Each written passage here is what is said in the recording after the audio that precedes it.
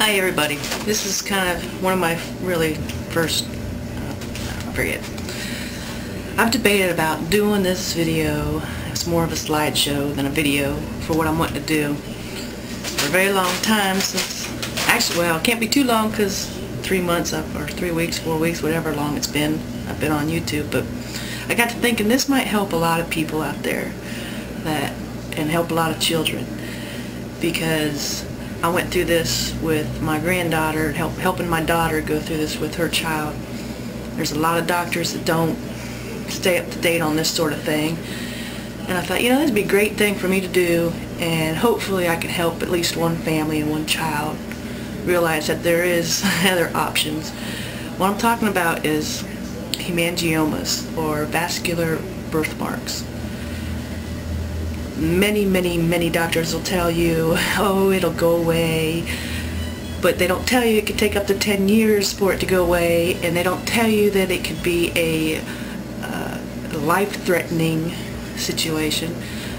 Rare, but it does happen. And they don't tell you that in some occasions, even after those 10 years when it finally goes away, that there's such skin stretching and distortion that they still have to have some kind of reconstruction surgery. So I thought, you know, not all cases are like that. Many of them aren't that severe. But my granddaughter's was in a position where it was between her eyes. And I'll let the pictures say it all, but I just thought this might be able to help y'all. And I'm going to link some websites for some support and some very valuable information on other physicians, specialists in this field. They can give you a lot of answers to a lot of your questions, because Lord, let me tell you, it was hell. We went through hell. We fought and fought until we finally got what we wanted for our granddaughter, her daughter. And it was rough. It was very rough. But anyways, I'm hoping this will help some people. I hope they don't have to go through with what we went through. And there's like I said, there'll be a lot of answers on those websites I send you. So I know a lot of you are going to say, I can't believe you put those pictures up on the web for everybody to see. But again, I think it's going to help somebody. So that's why I debated. You'll see the pictures, they'll say it all. And I'm sure I'm going to get some comments for doing this. But I don't care. I know in my heart it's the right thing to do. So here we go.